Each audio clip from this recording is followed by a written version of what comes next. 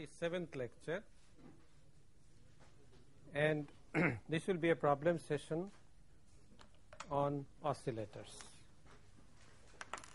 Basically, our aim in this session would be to see the limitations of the assumptions that we made during the analysis of the oscillators.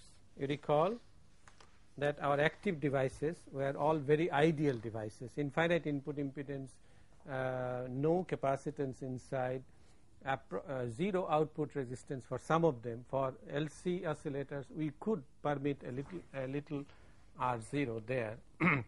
So our problems would be directed towards practical oscillators in which the effects of the transistor capacitances and transistor imperfections can be taken into account. Before we take up a problem, there is a small circuit that is left to be discussed. That was a crystal oscillator. Let's quickly do that, then we will go to problem. Crystal oscillator of the Colpitts type. You know that a crystal oscillator, a crystal is used in when its reactance is inductive, okay, between omega s and omega p, between omega s and omega p. So Colpitts type oscillator uses two capacitors and one inductance. And to bring variety into experience, let's say we aim at a FET oscillator. Then in an FET you have the R sigma, C sigma. The input impedance is no problem. The output impedance, you have an R sub D plus VDD. Then what you require is, from here to here, what you require in Colpitts is a capacitor in shunt, then an inductor, and then another capacitor. This is the Colpitts circuit. This should go here and this should come here. Now since the crystal is to be used and the crystal is used as an inductor, it is this inductor which will be replaced by the crystal. Now where does this inductor appear? Between the drain and the gate, and therefore you connect the crystal between these 2 points. You connect the crystal between these 2 points. Okay. Then obviously you have to use a capacitor. The first capacitor, well, you use it to ground. The first capacitor. The second capacitor is to be between this point and ground, okay, between this point and ground. So use another capacitor, and to be able to terminate the gate you use a resistance here. Is this resistance essential? Would someone tell me why this resistance is used? Is it necessary for biasing? No. It's not necessary for biasing. It's yes and no. It is necessary because for DC you have to establish this point as zero potential. Now if you leave it open, it's anybody's guess what potential it would go to. It might pick up stray charges and go to certain potential. Even if it wants to go, if you provide a resistive path, the charge will pass to the ground, and therefore this RG is essential. In theory no, but in practice yes. Okay. So the VGS is 0 minus Vs. This is the circuit of a crystal oscillator using the Colpitts type architecture, and this circuit was independently discovered by a gentleman by the name Pierce, and therefore this is also known as the Pierce oscillator. Pierce oscillator. Okay. Pardon me? Oh, we can, instead of RD we can use a choke, but you know in LC oscillators my source can have an output resistance. It doesn't matter. It does not affect the operation of the oscillator, and therefore a resistance can be used. But if you don't want dissipation, you can replace this by means of a choke. Fine. You can replace this by means of an RF choke. Now these were all very simple circuits that we have discussed in theory. Now let's complicate our life, and you will see life is indeed complicated. Even with a single transistor, the imperfections cause many problems in the analysis and design. The first problem that we take, question 1, draw the circuit with me. I have not done this circuit in the class because there are hundreds of varieties of circuits. I thought some of them I will use to illustrate how a practical oscillator is analyzed and designed, and this is the first problem that I take. Draw with me.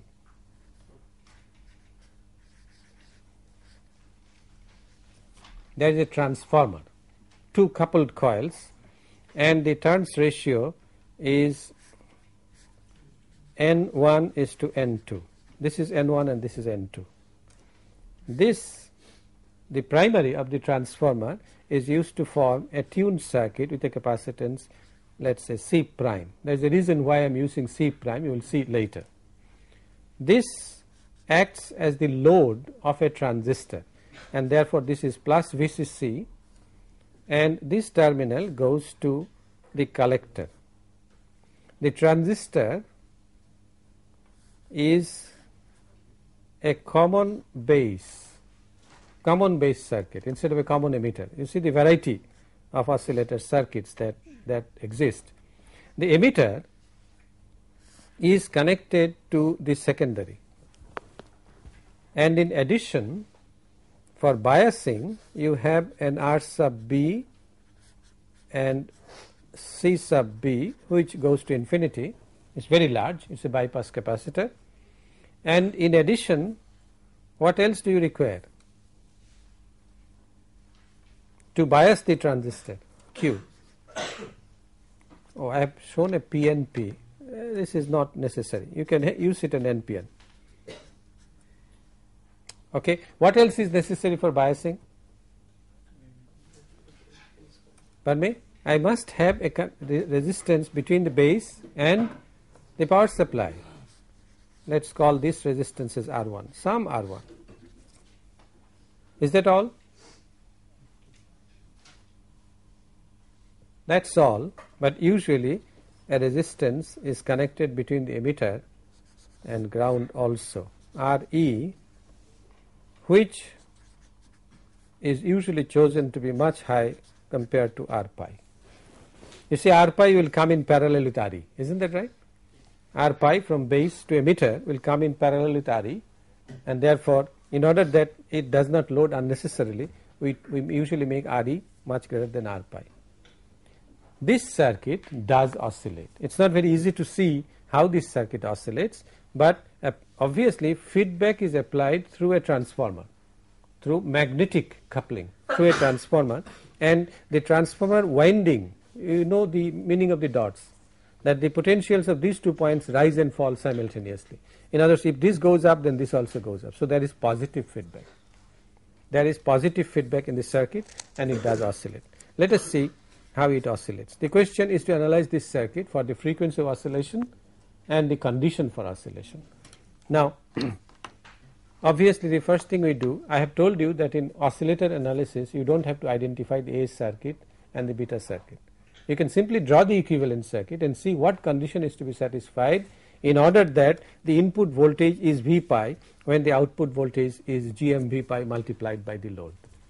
So you just draw the equivalent circuit and oscillator analysis is eased out. Let us see what the equivalent circuit is. Now you see, let us take the point E, C and B. B is grounded for the transistor. Between E and B there is a resistance R pi, and this voltage is V pi. Do not make a mistake about the polarity. This is V pi. Okay. Polarity is B side is positive and emitter side is negative. Okay. Between C and D we have GM V pi.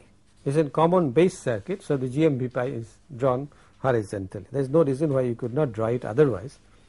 Then you have at the collector, between collector and ground, you have the capacitance C prime, then the inductance L with this polarity, and you have another a secondary whose dot is here, and this couples to the emitter. In addition, you have a resistance Re to ground. Now, we have ignored several things in this equivalent circuit.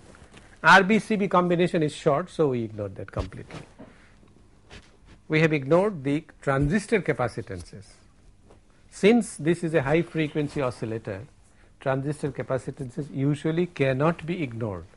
In other words, I must include a C mu first, C mu from collector to base, and therefore C mu can add to C prime. Is that clear? C mu is from collector to base, therefore it comes in parallel with C prime. So C prime plus C mu.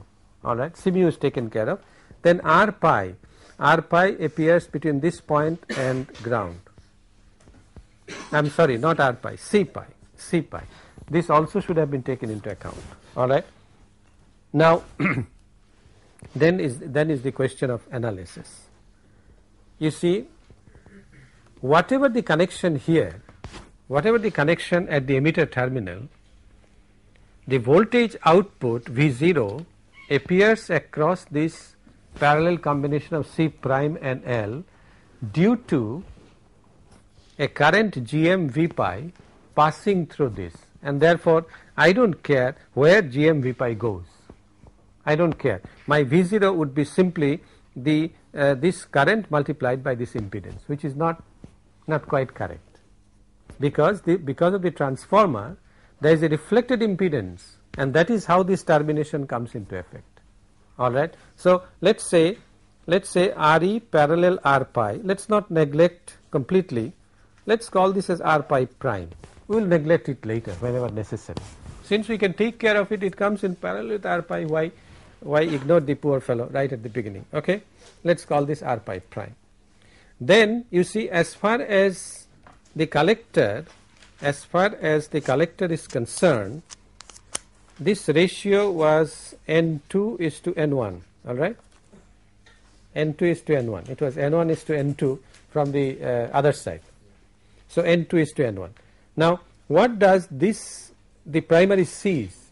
What does the primary see by looking into the secondary? There is a reflected impedance, and the reflected impedance would be resistance would be multiplied by N2 by N1 squared, and the capacitance would be divided by N2 by N1 squared. And therefore, as far as the collector is concerned, my equivalent circuit is GM V pi. Let it go to ground, I don't care, wherever it goes. Then a capacitance. Now what will be the total capacitance? C prime plus C mu plus the reflected capacitance. What is the reflected capacitance? C pi by N2 by N1 whole squared. Okay, so C pi N1 by N2 whole squared. Is that clear? Let's call this capacitance as C. Then we have the resistance. What is the resistance? R pi into N2 by N1 whole squared. Is that clear? R pi prime. That's right. N2 by N1 whole squared, and you have finally the inductance L, which is coupled to another inductance with this polarity. Now what should be the condition of this terminal? Once you have taken the reflected impedance, this should be open, and this voltage would be V pi with what polarity? Plus minus. Is that clear? Okay. What I did was I wanted to calculate V0. So I look at this transformer. This transformer reflects a certain impedance into the primary. I have reflected that. Okay. So the amplifier circuit consists of GM V pi passing through C prime plus C mu L and the reflected impedance. So I have been able to calculate V0. Then V pi appears across the secondary. V pi appears across the secondary, and the secondary should now be such that there is no reflected impedance. Obviously, the secondary is to be open because I have taken care of the reflected impedance. All right, and it is with this polarity. Pardon me?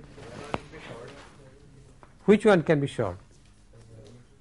If it is short, then there will be short reflected here, which means that V0 will be also be short. Agreed? It's only infinite impedance reflected as an infinite impedance. Sir, yes. how is GMV going to ground? How is it going to ground? As I said, I don't care where it is going. It has to come through this impedance. I am calculating, as far as my calculation of V0 is concerned, this circuit is good enough. I don't care where it goes. I can leave it empty if you so desire. It goes somewhere, but it has to come through this combination. Okay. Now I also know, because of the transformer ratio N2 is to N1, I also know that V pi should be equal to, this is V0, V pi should be equal to minus, because the polarities do not agree, N1 by N2 times V0. Agreed? So what about the coupling? What about the coupling? I have taken care of that. Oh, we assume that it's ideal. 100% coupling. Impedance considering multiplying by turns ratio square. That's right. So, but that is valid only when the current through this load ZL. In the second Once I reflect the impedance, the current can be put equal to 0 in the no, secondary. but that is valid only when the current is only because of the secondary coil. Here, the current is not going only because of Doesn't the matter. There is a current here. There is, but through the load. Doesn't matter. This current goes to the load. Now the load I have reflected into the primary. Therefore, the secondary can be left open. No current in the secondary, because the effect of the secondary current has been reflected already. I'm not just saying that. I'm saying that when we reflect this Mm-hmm. impedance and multiplying by the turns ratio square, Right. that we do only because the current through this load is because only of the because of secondary. No, only. You see, so far as if there is a load R here, RL, and the turns ratio is N is to 1, then this is equivalent to a simple resistance N squared RL in parallel with a transformer whose output is open. As far as this side is concerned, this is a perfectly valid circuit. So what if there is another DC or say AC connected to RL secondary? Oh, that's a different story. So yeah, that's what is happening because There is GM nothing pi- connected. The current GM reply is also adding to this load. Oh, that doesn't matter. How does it matter? Between this point and this point, whether a current is coming or not, the impedance is that of RB, R pi, C pi. Impedance doesn't change. Whatever the current, I don't care. Okay? Think about it, it should be clear. Now, therefore, my equation for oscillation should be, this is V pi, and my V0 should be equal to minus GM V pi divided by the admittance of the total combination, that is j omega c plus 1 over j omega L plus R pi prime N2 by N1 whole squared. Agreed? That's my V0. GM V pi passes through this. That's my V0. And V pi is minus N1 N2 by V0. So substitute V pi here, then cancel out V0. You get a certain relationship between the coefficients. Okay? And obviously that can be satisfied. Let me write this relationship. 1 would be equal to GM N1 by N2 divided by J omega C minus 1 by omega L plus R pi prime N2 by N1 whole squared. Okay, I have made a mistake. Alright. Now obviously this can be satisfied. The right hand side should not have an imaginary part because the left hand side doesn't have one, and therefore the frequency of oscillation is 1 by square root LC. This C, you must remember, is not simply the external capacitance, it is supplemented by C mu and C pi N1 by N2 whole squared. Okay. L is the external inductance that is used in the second primary of the circuit. Now, if this is so, then obviously what we require is that Gm N1 by N2 multiplied by R pi prime N2 by N1 whole squared. This would be the condition. This goes to 0 and this comes up, and therefore this is the condition that I need, which means that Gm R pi prime should be equal to how much? N1 by N2. Now Gm R pi prime is Re R pi divided by Re plus R pi. This should be equal to N1 by N2, and if Re is much greater than R pi by design, then obviously beta should be equal to N1 by N2. In other words, the turns ratio of the transformer should be equal to the beta of the transistor. Yes. What do you have to calculate in this problem? That's the question. Oh, analyze the circuit to find the conditions of oscillation. Then I can give some numbers in terms of the circuit parameters required to calculate the frequency of oscillation. Okay. Now this this problem was not too difficult. Let's next come to a difficult problem, more difficult problem. Although it looks simple. Simply says analyze the Colpitts oscillator circuit shown below, taking account of transistor imperfections. The circuit, this is also revealing what kind of circuit one makes in practice. Instead of a resistive load, one uses an RF choke, RFC, so that there is no DC dissipation. Then you have the transistor RECE, CE goes to infinity. It's a Colpitts circuit, so you have, let's say, a C1 prime, then an L and a C2 prime. You will understand why I am using primes, because they are supplemented by things, and then this goes to the base. Do you require a capacitor? Yes, you do. You require a CC, which is very large. You require, otherwise this DC will pass to the base. The circuit is not complete. You require the base biasing, and the base biasing is done by two resistors, RB1, and if you want to conserve if you want RB1 and RB2 not to load the transistor, then you use an RF choke. Otherwise, you don't. Usually RB1 and RB2 parallel combination is much greater than R pi, and therefore that can be neglected, RB1 and RB2. The question is to take care of all possible imperfections of the transistor and analyze the circuit. In the usual analysis in the class, we had ignored all those imperfections. Okay. So the first thing we do is to draw the equivalent circuit, and now the real problem starts. So RB2 should be grounded or should be grounded on? RB2 should be grounded. I beg your pardon. This should go off. I beg your pardon. Please do correct this circuit. RB2 should be grounded. It is not connected to CC. Okay. Now let's draw the equivalent circuit. The equivalent circuit starts with RB, which is RB1 parallel RB2, then an R pi in parallel with C pi,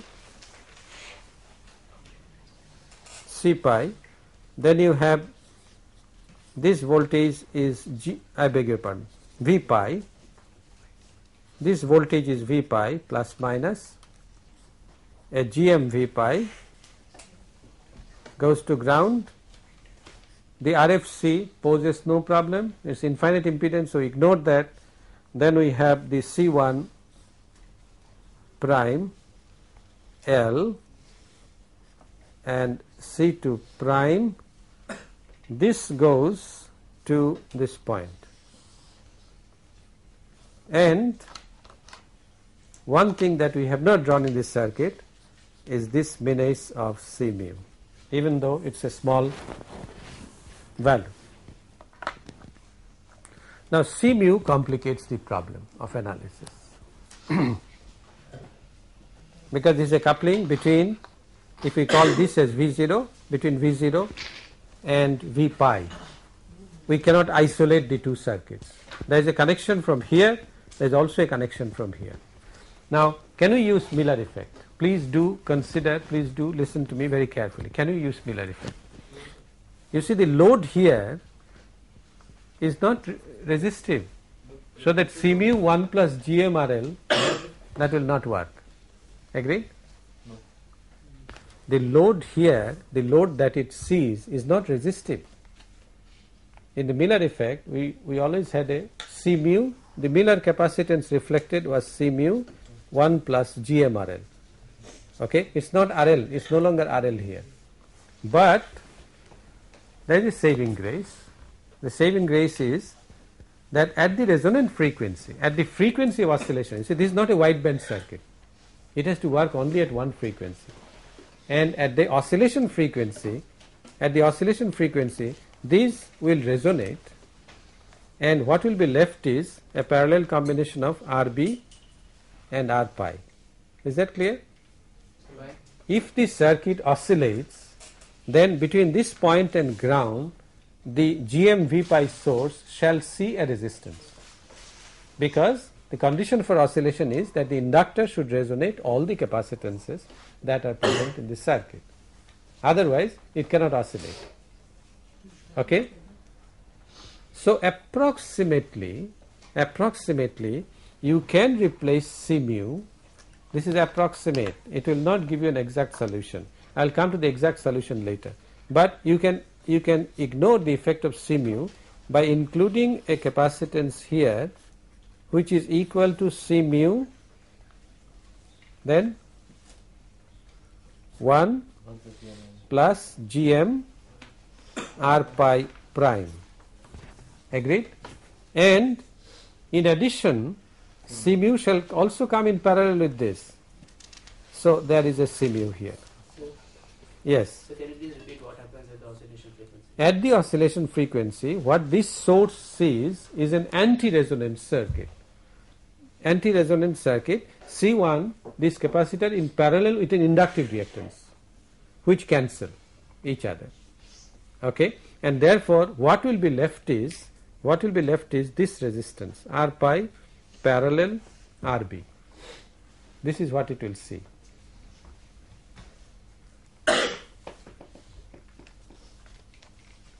You agree?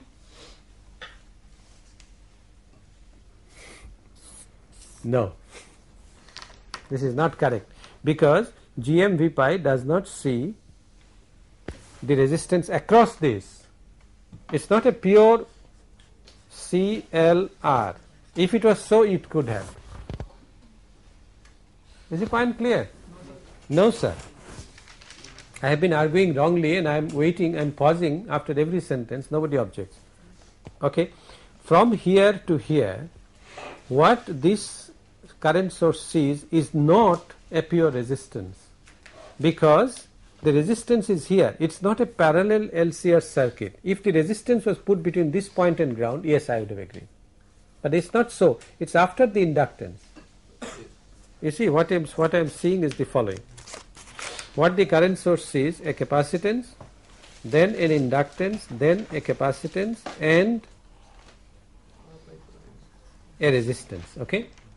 So what it sees here at resonance is not simply this resistance. Agreed?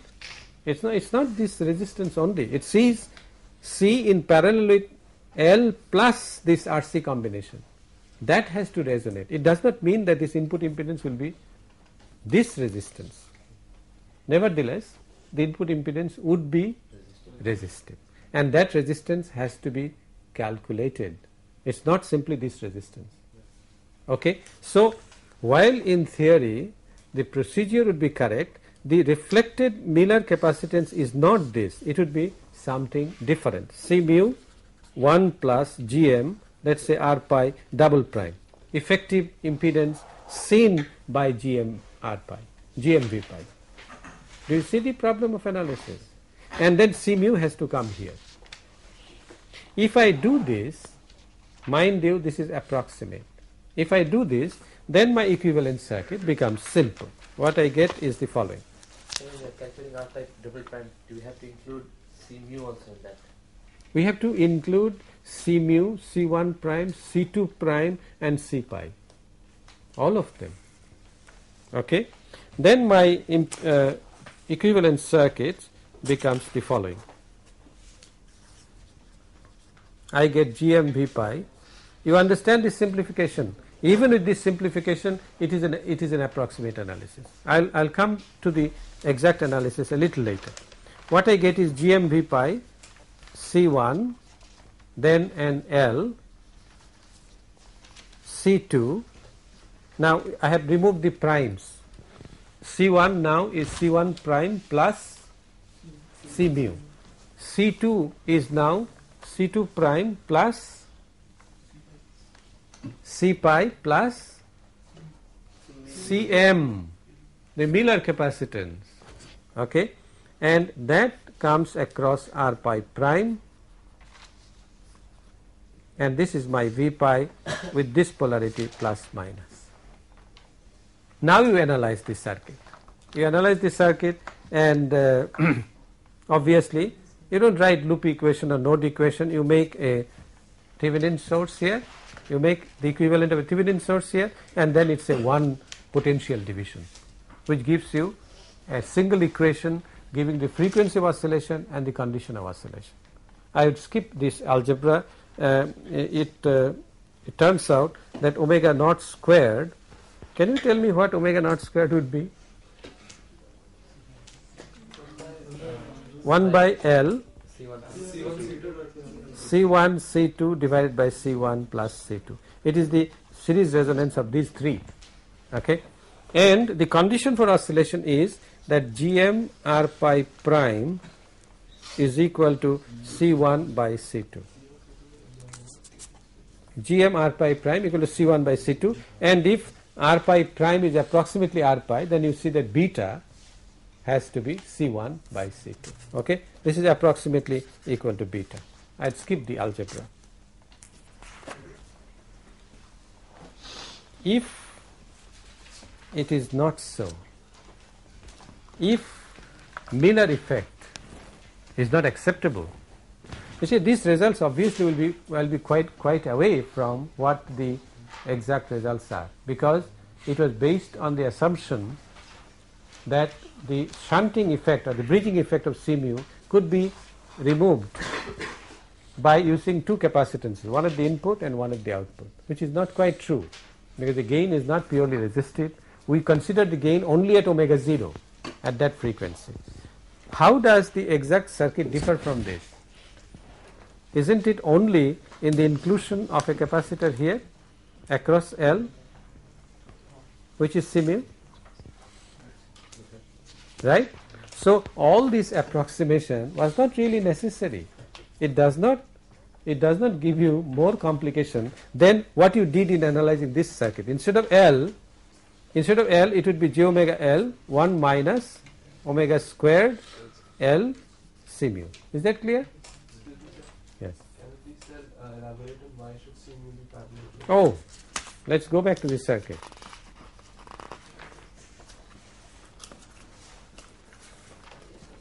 Where was C mu? C mu is between this point and this point. Now this point is the same as this end of L, and this point is the same as the other end of L. And therefore all this fuss about C mu and all this care about C mu was not really necessary, but it creates complications. Having a C mu here, obviously my C2 will now be, can you tell me what is C2? C2 prime plus C pi, that's all, nothing else. Okay, and what is C1? C1 is simply C1 prime. I am not including C mu. All right. If I include C mu here, then obviously these are the values. And in the analysis, all that you have to do is first you apply Thevenin's theorem here, then you write a single potential division equation where you wrote j omega L now should be replaced by j omega L divided by 1 minus omega squared L C mu. So it's not too difficult. What is difficult is that the condition of oscillation will now be of what order? What would be the condition of oscillation? What order? In the previous case, there were 3 reactances L, C1 and C2. So the degree of the denominator would have been 3. Now the degree would be 4. So you have a 4th degree. Okay, the denominator. So in the Thevenin's equivalent, when you make it, Yeah. what will be the equivalent voltage source because that's a reactance there. Oh, let me draw the Thevenin equivalent. Minus plus Gm V pi times j omega C1 and in series with C1. This is the Thevenin equivalent. It doesn't matter whether it's resistance or capacitance or inductance. Thevenin equivalent is multiply the current by the impedance and put that impedance in series. Okay. So the condition of oscillation now shall contain in the denominator a polynomial in omega, to be precise polynomial in j omega, and in the numerator a polynomial in j omega. And what you have to do to find the condition of oscillation is to make the phase of the numerator equal to the phase of the denominator. Okay, and then find out the magnitude. After you cross out the phase, what remains? That would be equal to 1. And this is a little bit of algebra. It might prove slightly difficult, but if numerical values are given, you should be able to solve it. Okay, I would not go into that discussion. The final circuit, final problem that we discuss in this session is the following. The question is, I do not know if you know the answer to this question. Can an emitter follower be used, a single emitter follower be used to generate sinusoidal oscillations?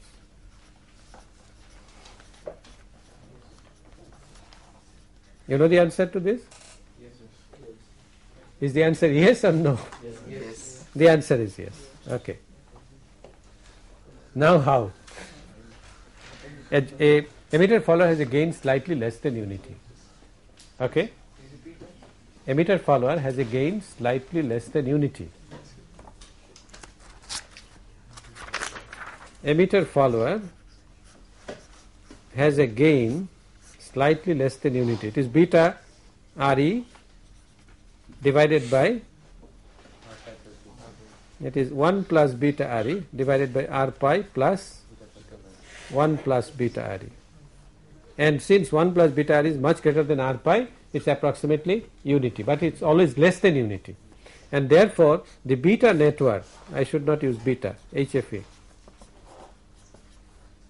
The beta network that you should use should give a gain slightly greater than unity, but a phase shift of 0 degree. Okay, and that network can be derived very simply. You recall this network.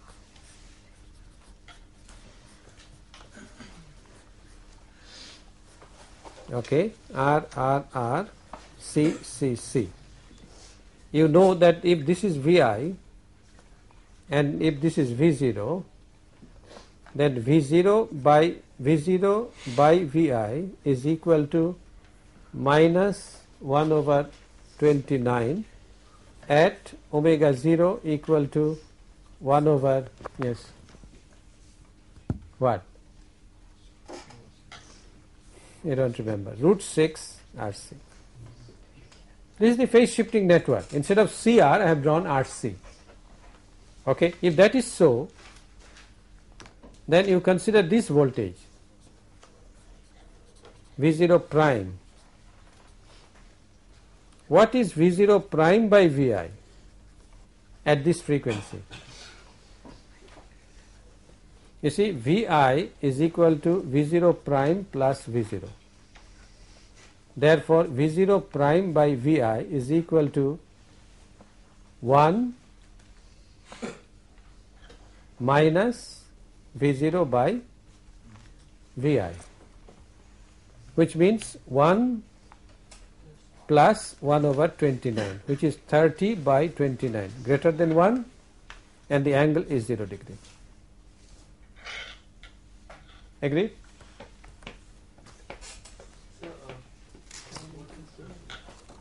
Is this okay? So, all that we need now is to use an emitter follower. Now let me draw the circuit without any more ado. VCC, you have to have a blocking capacitor. No, I beg your pardon.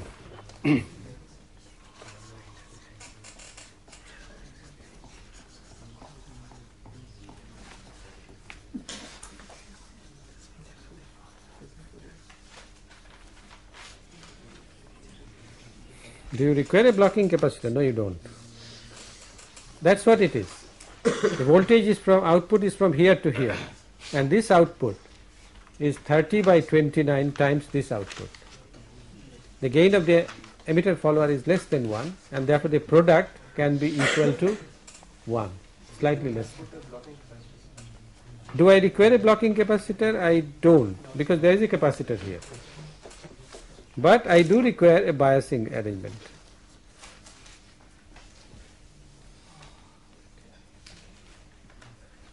Do I require this resistance? No. 3R should take care of it. Please show the previous sheet. Yes, I know you are going to ask that question. Now, what is the reason for the minus sign? Which minus sign? Yeah? So, like if we have a phase shift, What is your question? if we have a phase shift of 0 degrees, No, this is 180. V0 by Vi is 180, but I am taking the output here, which gives me 0 phase shift. Okay, it's a very novel way of designing and you see, in an emitter follower, many things, many imperfections are taken care of. Okay, R pi, C pi, and many other things. You can include R pi, C pi and see that it doesn't change substantially. You can always choose your capacitors and resistors in such a manner. Even this resistance is not required, because 3R takes care of it. Okay, it's a very simple oscillator. You can quickly wind it up in the laboratory and see. By putting the power supply on, you see beautiful oscillations. We'll meet in another 10 minutes. We'll take a break now, meet another 10 minutes.